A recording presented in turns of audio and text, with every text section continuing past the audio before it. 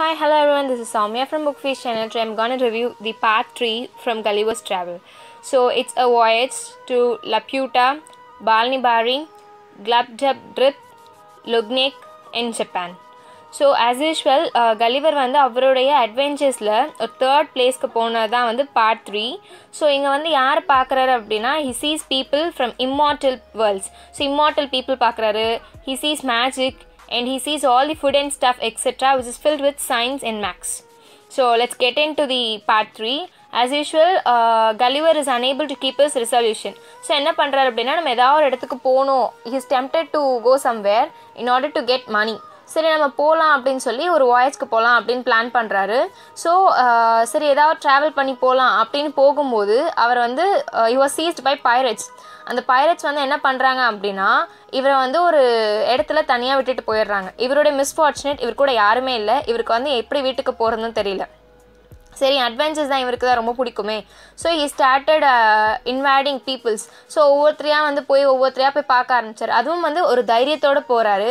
ஐ மீன் ஒரு பெரிய படை வந்து ஒருத்தவங்களை பார்க்க போகும்போது எப்படி இன்வைட் பண்ணுவாங்களோ அந்த மாதிரி ஒரு தைரியத்தோடு போகிறாரு.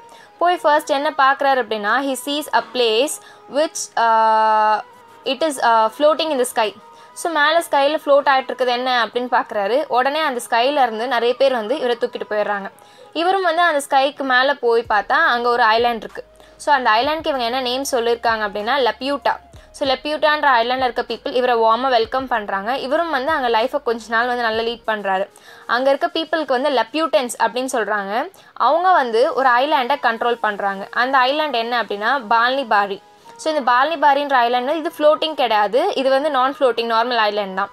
இந்த இடத்துல வந்து என்ன அப்படின்னா பீப்புள் வந்து அவங்களுடைய ரூல்ஸ் அண்ட் ரெகுலேஷன்ஸ் எல்லாமே it is based on science and maths.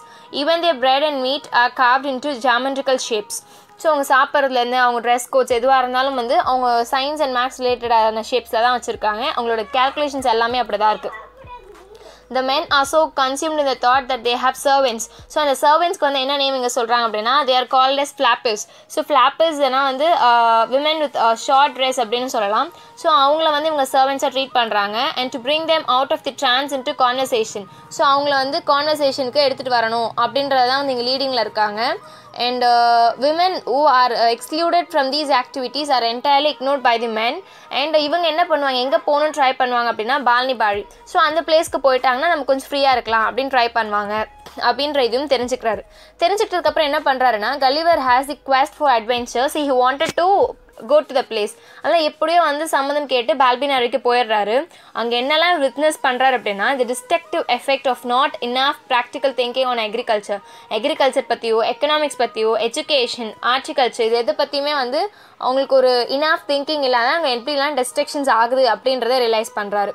So third part ஃபுல்லாகவே வந்து என்னத்தை பற்றி பேசுவாங்க அப்படின்னா it speaks about the ships பெராடி of London's Royal society.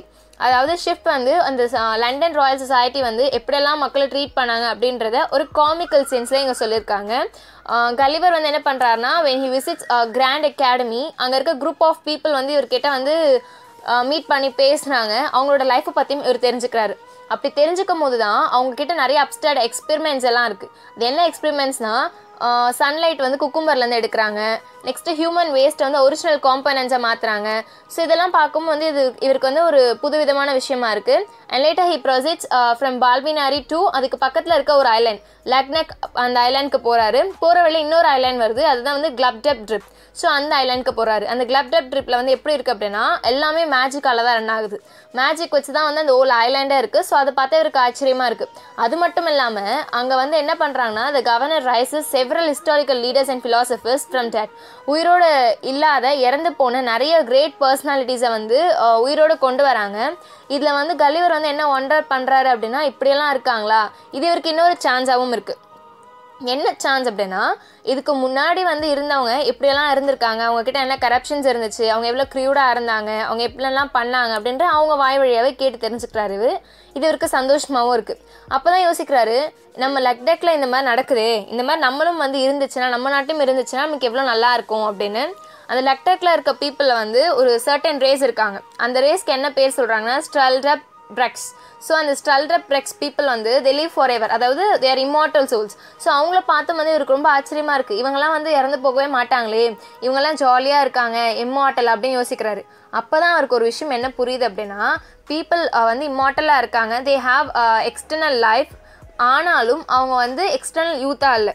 அவங்க லைஃப் வந்து என்னதான் வந்து இன்ஃபைனைட் ஏஜ் வாழ்ந்தாலும், இன்ஃபினிட்டியில் இருந்தாலும் அவங்கக்கிட்ட வந்து ஒரு எப்பயுமே ஒரு சோகம், ஒரு மிசரபிள், ஒரு சென்ஸ் எப்பயுமே இருக்குது. அப்போ தான் இவர் யோசிக்கிறாரு, லைஃப்ன்றது ஃப்ரம் ஒரு சர்டன் பீரியட் ஆஃப் வாழ்ந்தால் நல்லாயிருக்கும். அது வந்து இம்மார்ட்டலாக இருந்தால் அதுலேயும் வந்து எந்த ஒரு சுவாரஸ்யமும் இருக்காது, ஐ மீன் அட்வென்ச்சர்ஸும் இருக்காது அப்படின்னு சொல்லி அவர் யோசிக்கிறாரு.